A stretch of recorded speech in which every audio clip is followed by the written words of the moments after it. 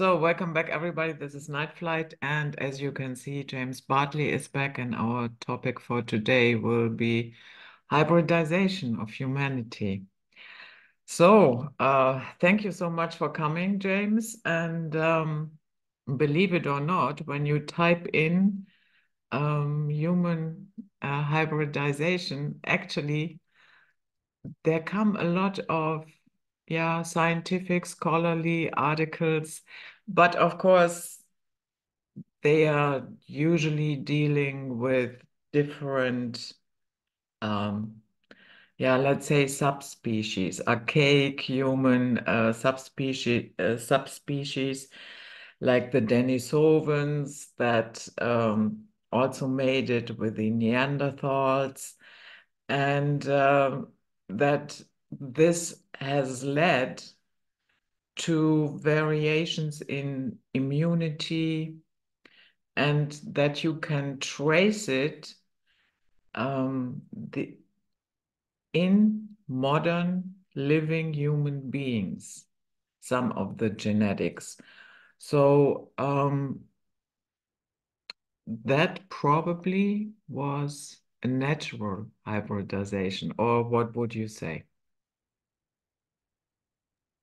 Yes, if there were contemporaries, Cro-Magnon in some places lived alongside Neanderthals, and one or both lived contemporaneous with Denisovans, and nature takes effect and they begin to crossbreed and mate. Yes, I can see how that can happen. Definitely, as far as the Neanderthal is concerned, but uh, yes, we're finding, from what I understand, my limited understanding of it, we're finding Denisovan DNA in certain human family trees. So definitely there had to be some degree of interbreeding there. Yeah, I would say that as well. And but I think, you know, a lot of it was that in the time that followed, humans learned to adapt to new contexts. You know what I mean by that. But of course, we also have a different hybridization program. And that is something that we probably should focus on a little bit. So, can you recall what was the first time when you became aware that something like that is going on? Well, as far as the alien abduction context is concerned, the first I really heard of it and it came to my awareness was reading Bud Hopkins' second book, Intruders. His first book, what was it, Missing Time? And then the second book was Intruders, and it specifically focused on a particular gal who was having a number of these ongoing, recurring alien abduction experiences. And from her perspective, from what she described in and out of hypnotic regression, she said that the aliens had taken her ovum and used it in some kind of genetic engineering sense and created a hybrid baby or babies. And during a subsequent reabduction, she was taken by the aliens on board a ship and they presented her with her hybrid baby. And I remember her saying in the book that she thought it was beautiful. It reminded her of like an elf, like it made her think of an elf. And she came up, if memory serves, with a name for it. She called it Emily. Now, her case is not standard amongst many others who've had a similar experience. Many others say that, that this baby was hideous. I didn't want to touch it. I didn't want to be anywhere near it, right? Oftentimes the ETs will say to the abductees, we need you to hold this baby, which seems to be a cross between these entities, these grays and humans. And the babies, a lot of times, as described by the eyewitnesses, they are described, these babies, as being very frail, very, very weak in many cases. And also, because of the lack of human contact and having been born essentially in an alien environment, they lack the emotional responses that we would have and our normal human kids would have. In fact, some alien abductees are told that we need you to hold and comfort and nurture these babies during these abductions because we need you in some way to impart this nurturing care, love onto it, because it is something apparently that these aliens, particularly the Greys, are incapable of doing. Somewhere along the line, they lost the ability to emote, to feel, etc. Now, there are some who would argue with that. Oh no, the Greys that I met, they're full of emotion and they're full of love, etc., etc. Well, I think it may vary with the group of the because although Greys may look superficially similar, there are different factions of Greys. They're not all part of one group, right? And so some people may have a different experience compared to, say, the gal in the Intruders book. But getting back to your question, that's where I first became consciously aware of the whole alien hybridization agenda. And then I began working closely with Barbara Bartley, and she gave me the inside scoop, if you will, about the human reptilian hybridization agenda. And that just took my understanding of all this to the next level, because it seems to me that a lot of people that are having abductions with Greys, some of their hybrid offspring are winding up more reptilian than gray looking, right? And I think that's because some of these Greys, factions thereof, actually work for the reptilians. They do a lot of the heavy lifting. They uh, abduct people, do the medical work, procedures, genetic hybridization, etc. But they're really doing it on behalf of the reptilians and the mantis beings. So what I've seen develop over time are, in, in general, two different types of hybrids, and there's some overlap between the two. There's the longstanding uh, demigod Nephilim concept of the gods interbreeding with human women, and then they have offspring that are like gods, godlike, and have tremendously long lifespans compared to more normal humans. Think of Moses, think of Noah, and some of these old patriarchs in the Old Testament. They were hybrids, and they had quite long lifespans. And we see this also in the Near Eastern myths of these kings who just live for centuries and centuries, right? So there's that aspect where you have this hybridization between the reptilians in our example and humans, and it creates hybrids. Think of Hillary Clinton, think of Bill Gates, think of Anthony Fauci. They don't look like us. All they're missing is scales. Okay.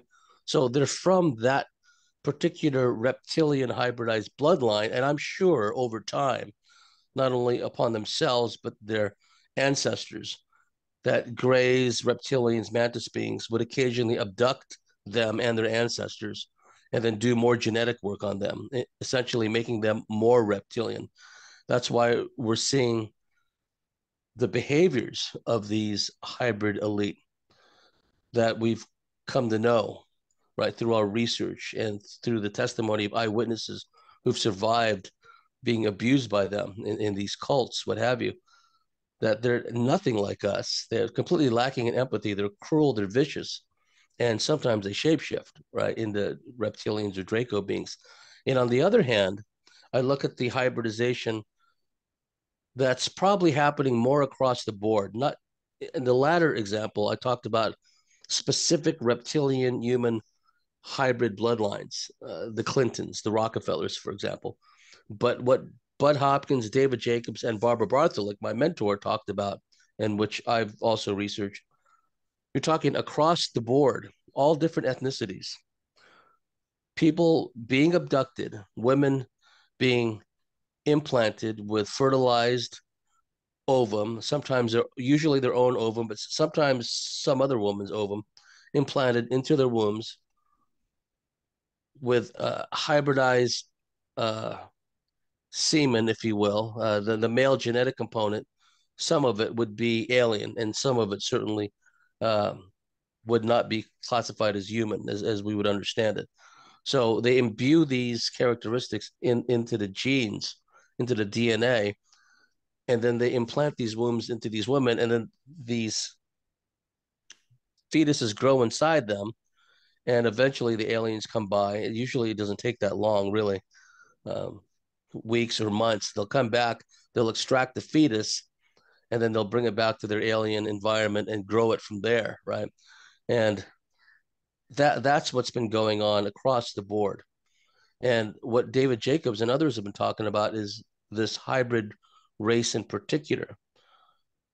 And usually they're describing Caucasians, and they could be blonde, dark haired, brown haired, what have you.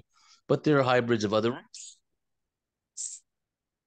races on our planet also. But in the case studies that Jacobs and others have done in his book, The Threat, a lot of it has to do with Caucasians who have been used in this alien hybridization program, and then the outcome is they see adult hybrids. They look just like humans. They're indistinguishable from humans, but they're lacking emotionally in a number of key areas, right? Like once again, the ability to emote, the ability to love, the ability to nurture, what have you. Some of them can be quite psychic, and some of the hybrids that are perfectly human looking, I feel that they have a reptilian Draco type of consciousness because it can be quite vicious, quite aggressive, quite violent, quite rapacious. They can just suddenly teleport or materialize in a woman's home and start to rape her. Okay, and they're quite vital, violent and brutal.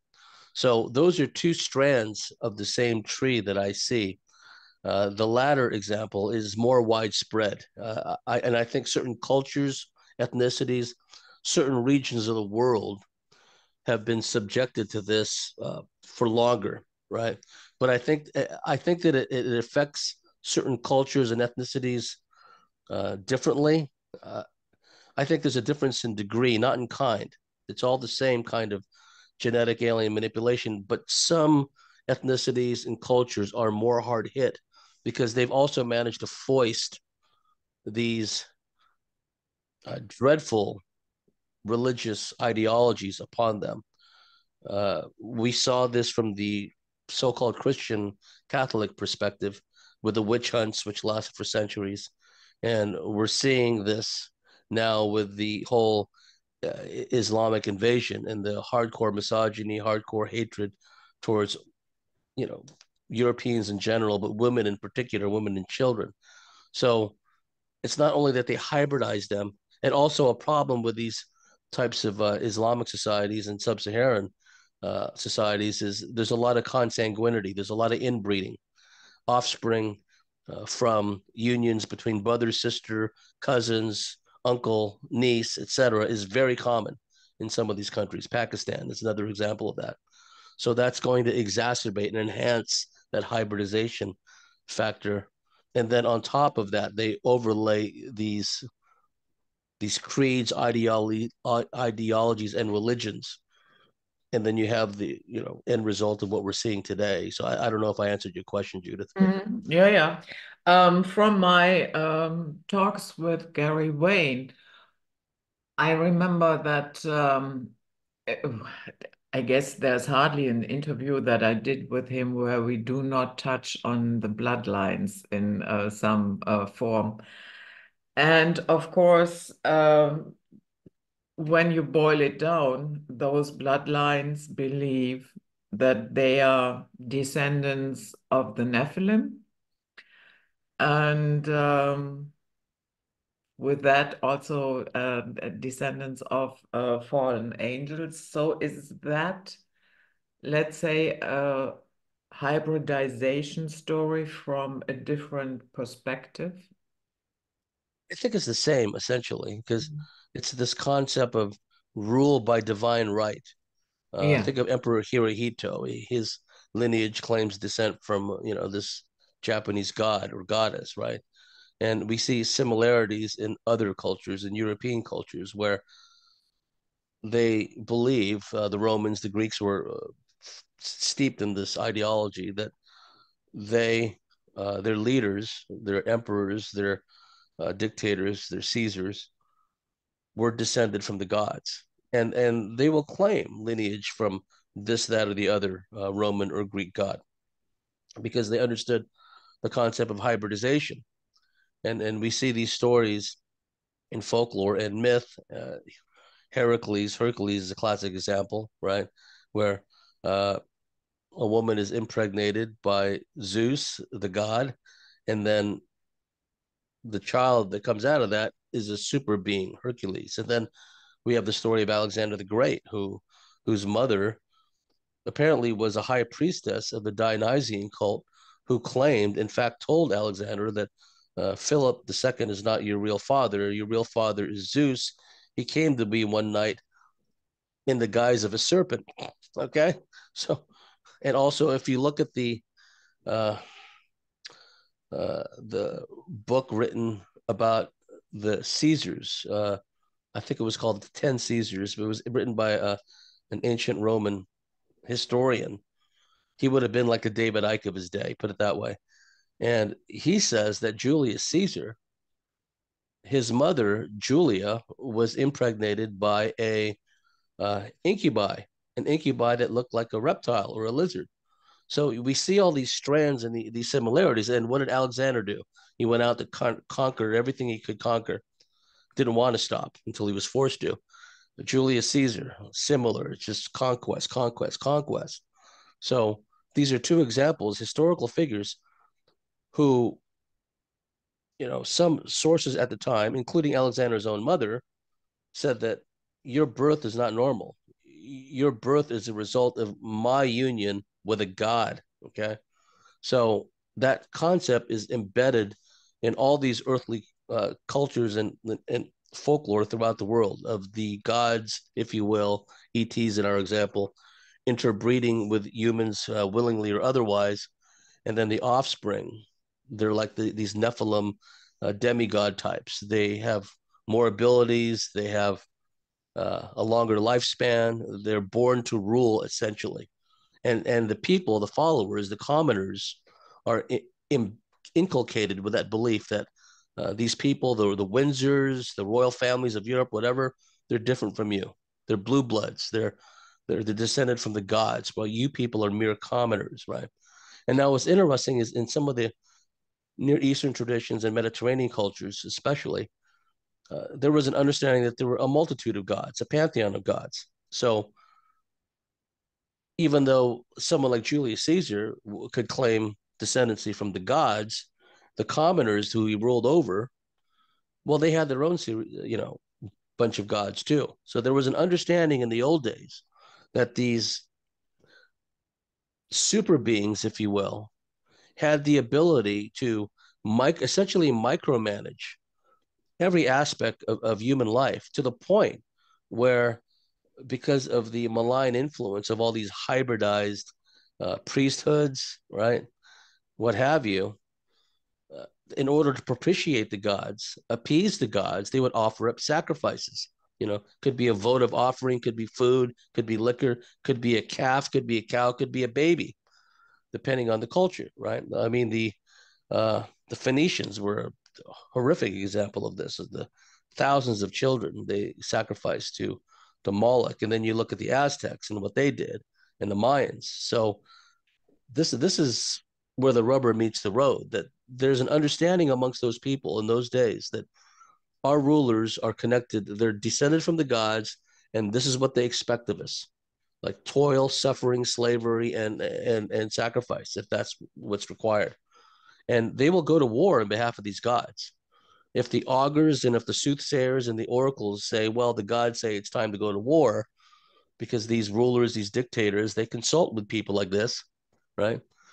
They examine the entrails of a just recently sacrificed bull or something, like Alexander did, and that's a good reason to go to war. Oh, look, the signs are favorable. The gods say go ahead, right? So people have to understand, in those days, there was a general understanding that our lives were under the control and guidance uh, of non-human super beings. And here we are today. And I'm seeing the same thing, essentially. Mm, yeah. And when you mentioned the UK, they even have it in their parliamentary system, the House of Commons. Yes, you're right. And then you have the House of Lords. And if you've had Pierre Sabak on the show, he talks about the term Lord. If you Mm. broke it down to its etymological roots, its linguistic roots, it means he who is from, or he who is born of a vessel, a Yeah. ship, but in the context of a celestial vessel, a celestial ship. So a lord refers to a being, a super being that comes from a celestial ship, right? Mm. Yeah. Yeah. There is also the question, how can I put this? Um, you know, when you mix DNA, genes, and what have you, to a certain extent, you are diluting the original DNA genes. So is that even preferable? Usually, when you start diluting something, it is not getting better. Sometimes, yes, in rare instances, but in general, I would say it's better not to tamper with it. You know what I mean? I would agree because it goes back to what Bob Lazar said, and also Leah Haley and other alien abductees, contactees have said that the ETs have told them that human beings are containers, and one can only infer containers of what? Well, I'm thinking maybe containers of souls, right? And so every time that we have another generation of people that whose family tree has been interfered in this fashion, where there's alien abductions, hybrid, genetic engineering going on, occasional, sometimes frequent incubi, succubi, reptilian sexual attacks, sexual unions, rapes of the women in a certain bloodline, because you will see that when one really studies this, that it definitely is multi-generational. Not only are people having abductions multi-generationally, but the women in some of these family trees, bloodlines are getting raped by reptilians, like one generation after the other. It may skip a generation or two, but eventually they'll come back, right? So it's very much how they mold and create, and it's a form of terraforming, right? People. And so, yes, I see it very much as diluting, because every time these hybridizations and another generation is created in this fashion, I think that much more of the human soul consciousness connection to the divine has been kind of like reduced, lack of a better term. So if Mhm. you look at today, you have these extreme examples, which are actually quite common. If you look at these foaming at the mouth liberals that just come out of college or in college, and then they seed them throughout all these NGOs and all these institutes, right? All these policy making institutes, and they're just foaming at the mouth, left-hard idiots, really. But they're hybridized. They're supposed to be like that, right? In their head, because they're really in their headspace. They're out of their heart center. They're into their headspace, so they don't have an intuitive connection to the divine anymore. They were born that way, and then it was exacerbated by the cultural Marxist indoctrination in the schools. So now everything has an emotive value to it, uh, reason, logic, rationality, all that stuff goes out the window. Everything is reduced to feelings. How do you feel about this subject? How do you feel about that? Orange man bad, right? That's all it is nowadays. But see, that's a form of hybridization, right? Mhm. And it's across the board, all these ethnicities. So you will see Asians like this, you will see blacks like this, you will see whites like this, but they're the end result of a multitude by this point of successive generations that have been hybridized. And then you add that overlay of the cultural Marxism, which is just an alien programming. And whatever vestige of humanity that college or recently graduated college kid in our example started out with, right? For the most part, it's gone by this point. Mm. If you look at the lack of empathy, the spitefulness, and the hate that spews out of these people, there's, at least at a conscious level, there's not much humanity left. And I think that's the that's the goal of a lot of this hybridization, is to recreate this Sodom and Gomorrah Babylon type society where everyone's backstabbing each other, everyone's a threat to one another, everyone is just living this like perverse hybridized lifestyle. And I think that they've made serious inroads in that direction. They're starting in the schools now with children, grooming them and indoctrinating them. It's truly frightening what's happening. Mm. I also thought that, there are groups on the internet that say, yeah, okay, we are here. Of course, we are the good ones. And we also have our hybrids here. And, then you have this leader, and then a group assembles around him.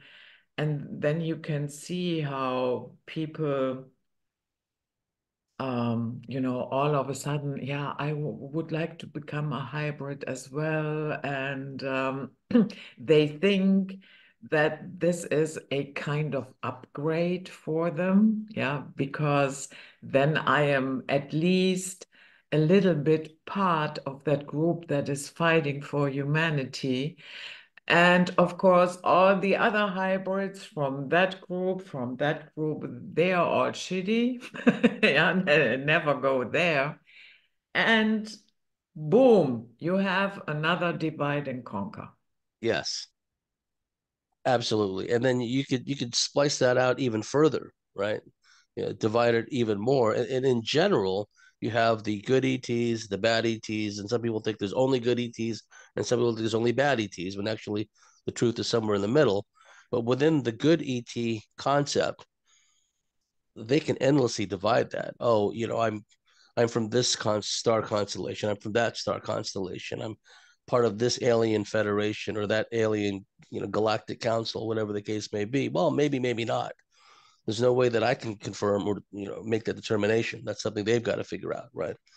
But nevertheless, they have this belief system that's grown out of it, and to some degree, it's an I don't know if it's conscious or subconscious that they're doing this, but it's almost a form of branding themselves, kind of like marketing. It's like, well, I represent this type of alien race from this star system, and we're good, and you see this with channelers, people like Bashar and people like that, right? Just, Hmm.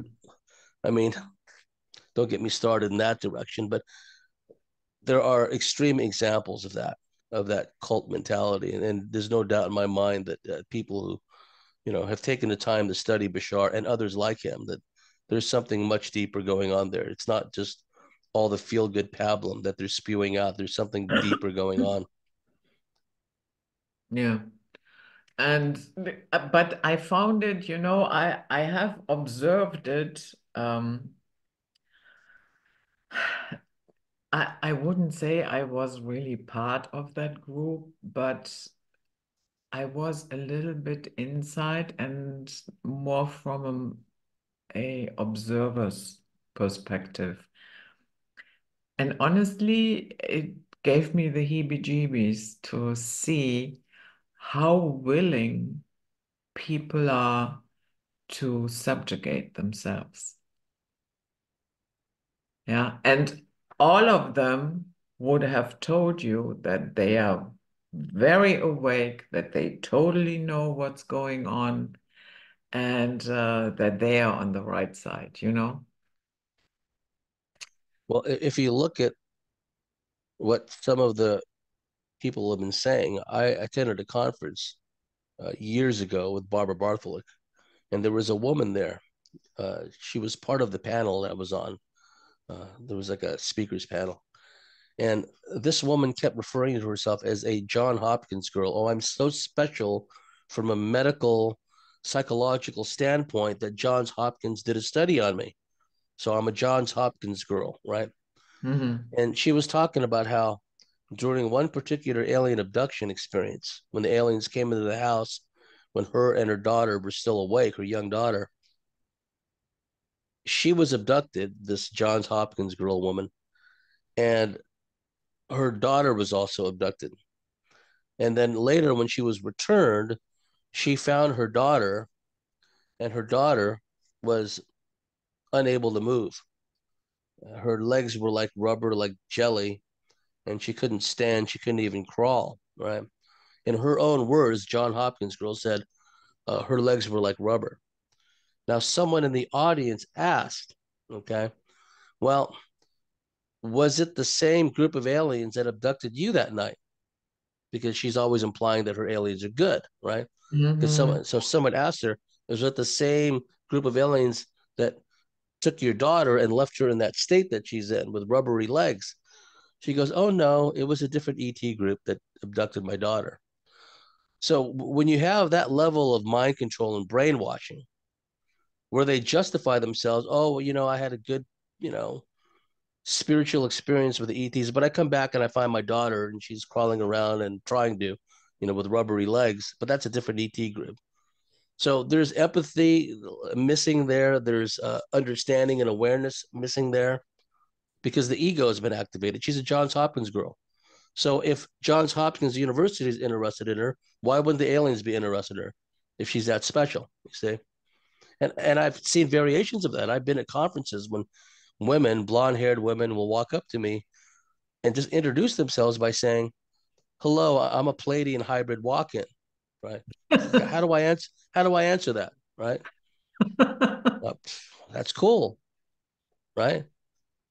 Yeah. But the mentality of being special, of being elite, of Mm. being connected to a apparently, supposedly spiritual race of ETs, higher dimensional ETs.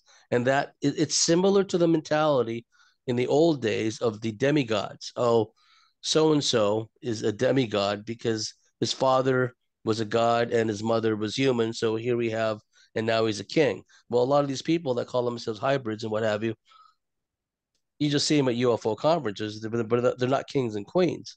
Now there are real hybrids that are kings and queens, though, but that's Mhm. it's a different end of the spectrum, if you ask me. Yeah. Would you say that those hybrids are considered from, the ruling class hybrids even a lesser hybrid? I would think so. I would think that they regard humanity at large, even extremely hybridized aspects of humanity, to be beneath them. They're the top, and we see this with certain cultures in the world, certain ideologies of a supremacist notion, like this, that, or the other race is superior to all the rest for some highfalutin godly reason, right? And we see this across the board. A number of different cultures feel this way. So when you talk about the so-called elite that presume to run this planet, they definitely think of us as just like, oh, let them eat insects, let them eat cake, right? Or cakes filled with insects. I mean, that's how they feel about us, and they're not above wanting to depopulate us or make us sick with their medical treatments and everything else because they don't see us the same. They literally see themselves as gods, and their ability to control the perceptions of society at large, right? It is in modern times, it's without parallel. Their ability to still to this day to make people believe whatever they want them to believe. It's amazing how that process is played out, but it's also indicative of how the people who fall for this, the people who believe whatever they're told, how much of their own human essence they've given away in the process, how much of their own humanity and greater awareness and consciousness they've relinquished by going along with this. Just every time they give in, every time they go along with something, that's more of themselves they're giving away, which they may never get back, may never get back. Mm. Yeah. I have read somewhere that when you crossbreed, that the first offspring looks pretty alien. And I am not quite sure, are these offsprings infertile?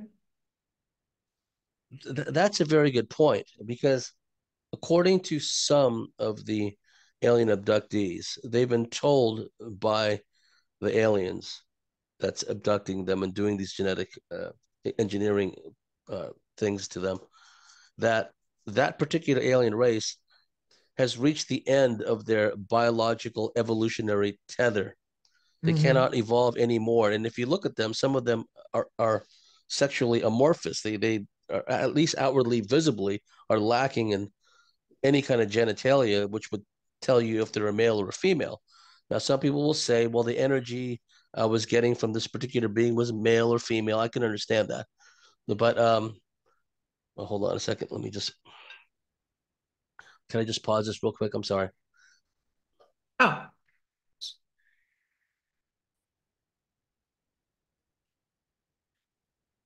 So, so so what, oh, yeah, please. we were talking about if they are infertile.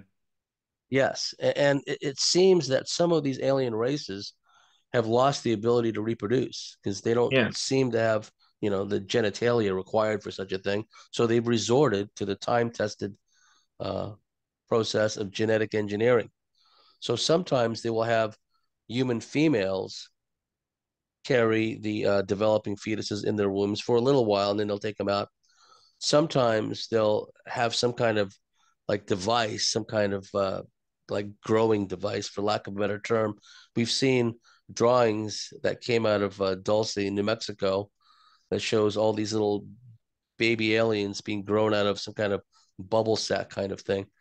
And then we have a testimony of people like Ted Rice who talk about how what they've observed in some of these experiences, and there has to be a connection here, I would think, where they're observing what seems to them to be like a cow's womb, a cow's udder complex system, excuse me, and they're using it to give birth to these alien babies or hybrid babies.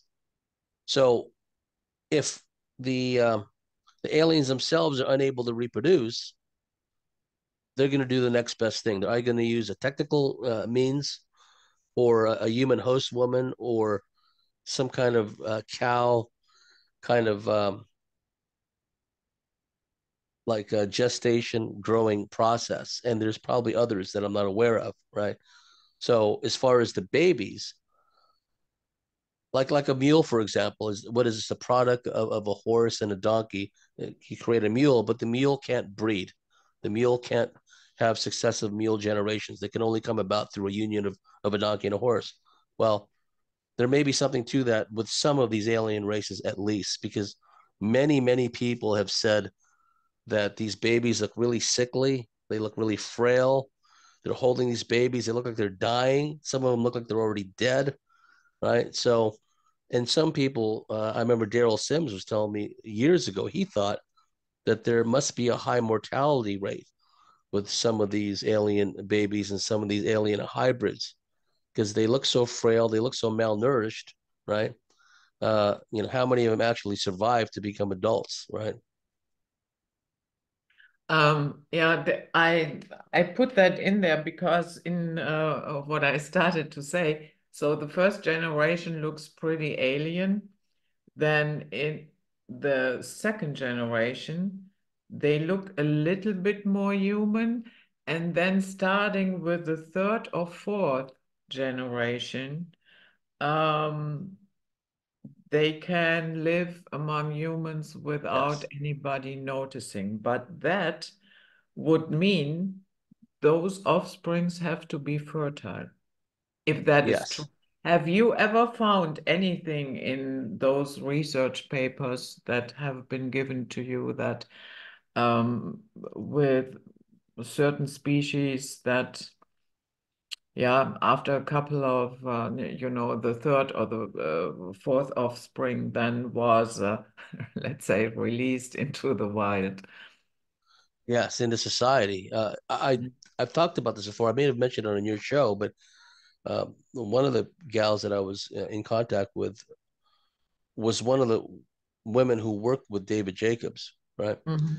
And she told me that she was tasked by the aliens to try to train these human looking aliens to fit into society. Now, rewind a little bit. The the late father of my friend Helga Moro, her father was Dr. Frederick Augustus Kepars. He was one of these European scientists who came to America in the 1930s, late 1930s, and wound up becoming part of the aerospace industry. And he told Helga when Helga was in her teens that everything in history is a lie. He was all emotionally distraught. And the story that came out of him was that he had to teach these human looking aliens how to blend in to society. Okay. Now, he regarded them as aliens. They're just aliens that look very human. Now, what my friend who worked with David Jacobs told me was, well, these weren't aliens so much. These were hybrids that she was supposed to train. And they have actually set up domiciles for them where they live in these communal settings and homes, apartments, what have you, two or more. And her job was to go in and teach them how to arrange their furniture. And, like, for example, she said that she opened the refrigerator in the home of these hybrids. And they're different ages, like presumably what appears to be like a husband, wife, and children, right? But they're all hybrids. And she'd open up the refrigerator, and there would be all these pots and pans in there. She'd go, no, no, no, that's not how you do it. You got to put these in the cupboards, right? Mm. And then she'd have to take them to the stores, purchase items with money, and show them how to get the change back, Kleingeld, right? Get the change Mm. back and how to count out the money, right? So she had to show them all these basic things. Now, getting back to your question, after a certain number of generations, they begin to look more and more human and can fit into society. I would say that's the case. Yes, they may Mm. not be able to get it the first time around, but after successive attempts, successive generations. I mean, if the Anunnaki chronicles, Sumerian chronicles, are anything to go by, what those cuneiform tablets reveal is that the Anunnaki spent hundreds of thousands of years trying to perfect this hybrid race to do their slave work for them. So it took them a long time, right? It may have taken, other races less time or longer. It just varies from civilization to civilization and what they're trying to get out of the hybridization program, right? The Mm. Anunnaki apparently only wanted slaves because they didn't want to do all the work, right? So, Yeah.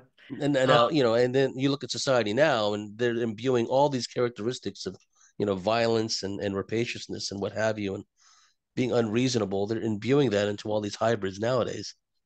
mm.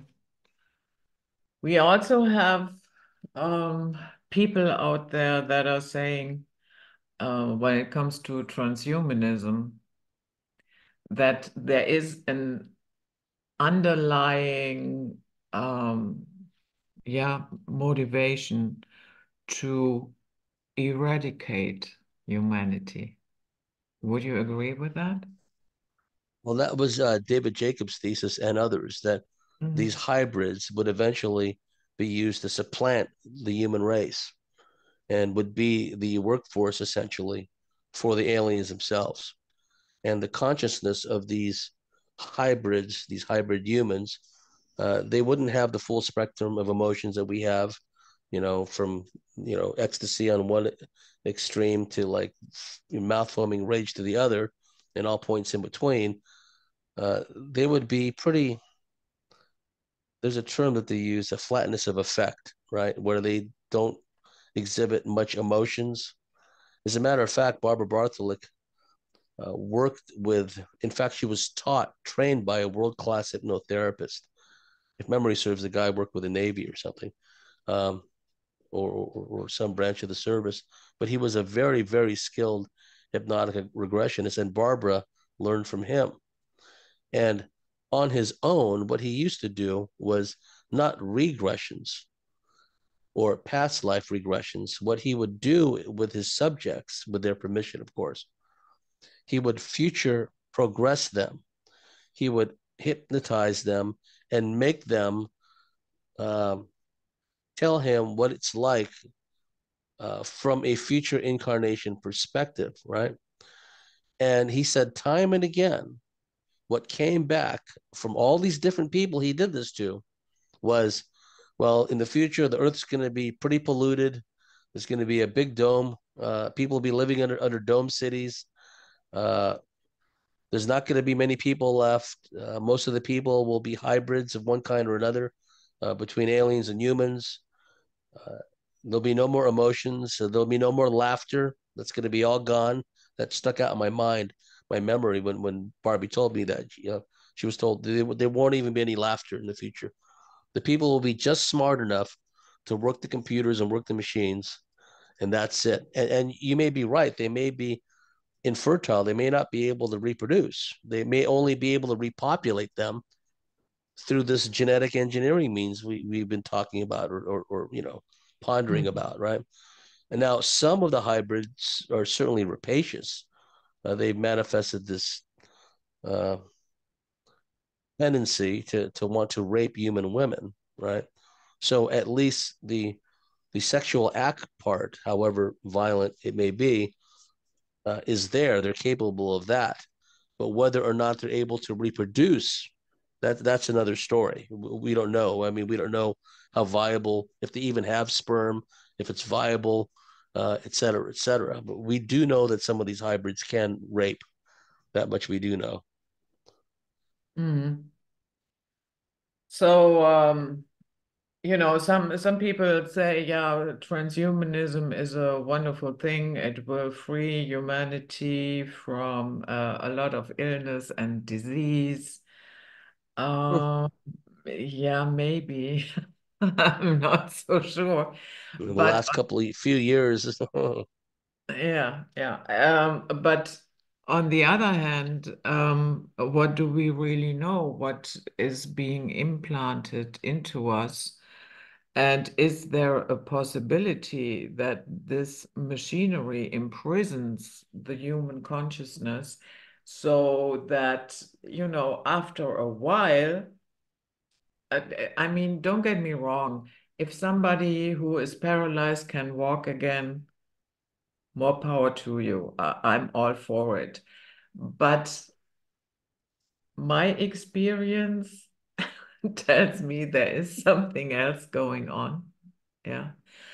And how do we know that in the long run we will not be just cogs to serve a system like a little ant, and the ability to think in out of the box and not only into a prepackaged pathway is completely gone.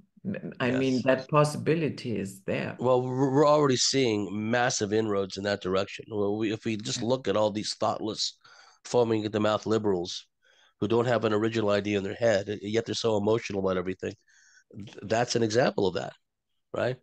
They have no self awareness. And if they have no self awareness, how could they possibly comprehend what's going on around them? How could they possibly discern like things that are very nuanced, right? Not black and white, not absolutist, this or that. I mean, there's shades of gray, there's nuance in the middle. They're incapable of seeing that, right? So I Mm, think that's well, we're seeing that play out every day now. It's actually it's actually pretty bad. yeah, yeah. So, James, our first hour is gone, and yeah, we will see the patrons on the other side.